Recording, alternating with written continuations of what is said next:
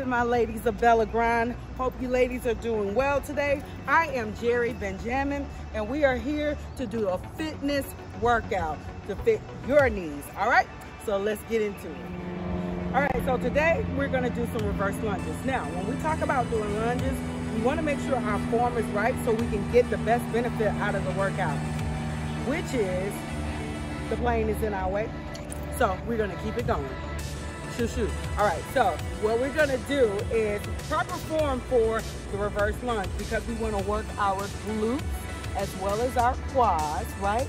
But get it together.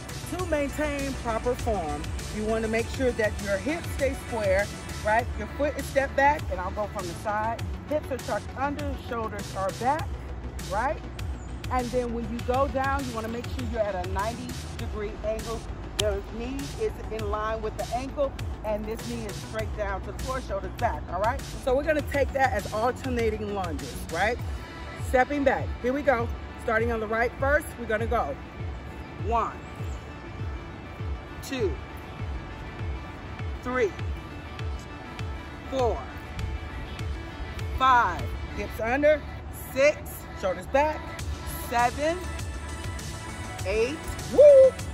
9, 10, other side. We step back, 1 and 2, whoop, and 3, whoop, whoop, and 4, and 5, come on, 6, 1 more, 7, 2 more, 8, 2 more, 9, and 10, good job.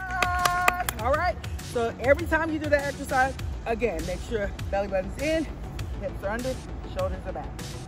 That is. So another way to modify this lunge exercise is to actually hold on to something, or if you have a ball at home, you can put the ball against the wall and just lean back against the ball, place your foot back, and just gently go down, right? So the other thing is, if you have just a wall you want to hold on to, or a rail such as this, you can do that. Hold on to the rail, step the foot back. You don't have to do alternating. You can just plant the foot back. Again, hips under, shoulders back, and just go down. And down. And down. Be aware of your core. Up, down, down. All right? Simple as that, and switch it off. So that's the modifier.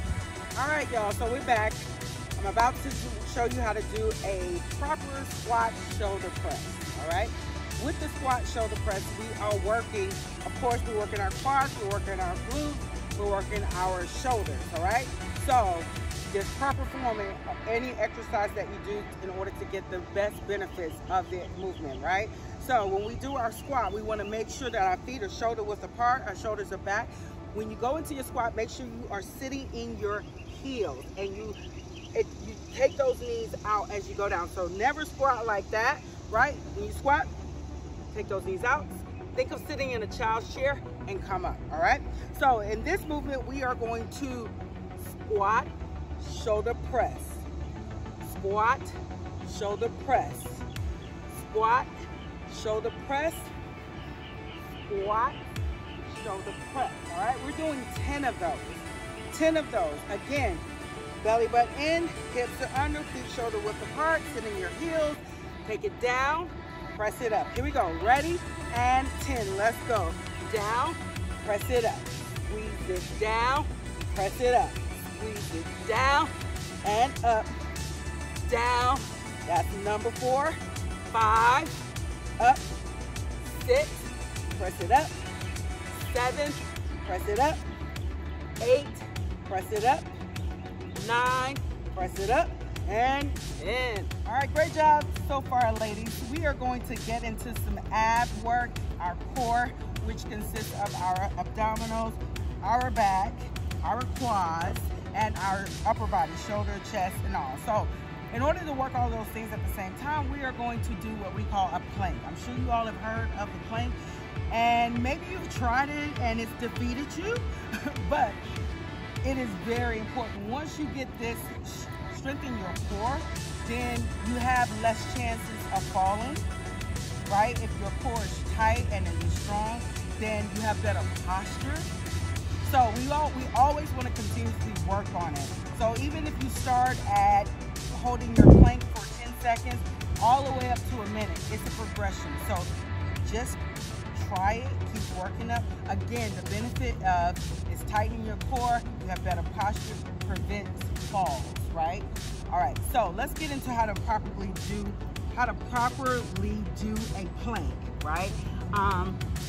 You want to make sure when you're starting off, you can keep your knees down, your elbows down, but you want to make sure that your belly button is always pulled in. So you won't see it hanging. You don't want to see any hips up. You want to pull that belly button into the spine, take those hips down, and we are here for a basic plank. All right, a basic plank. Hold it here. Now, if you want more of a little challenge, you can go ahead and lift those knees up off of the floor and hold. Again, you don't want to see this. You want to pull that belly button in, hips down, and you hold it here. And this is where it gets a little tight, y'all. Get a little tight. You start shivering. You want to give up. But no. Say you got to go. You got to challenge yourself. So stay here. If you want more of a challenge, feel free to go ahead and come on up and hold it here. Again, hips are not here. They are down. Engage that core, shoulders back, and you hold it here. So these are the 3 progressions of it. Again, knees down, elbows down, start here, up to the next level, here, and then that's when you at that premier level. All right? So work on it, ladies. I'll meet you here. All right, so this is your basic start for your plank. Progression 1. So you're here, abs are engaged, belly button into the spine, hips are down under. So we start here, right? Now, the next progression would be to go ahead and curl the toes under, lift the hips up. Again, belly button in, and you're here. So our goal is to get to 30 seconds, being able to stay here in 30 seconds each progression. Then your last and final progression here. Again, hips are not up, they are down, abs engaged, belly button in. Keep the head in neutral spot. All right, hope you got it.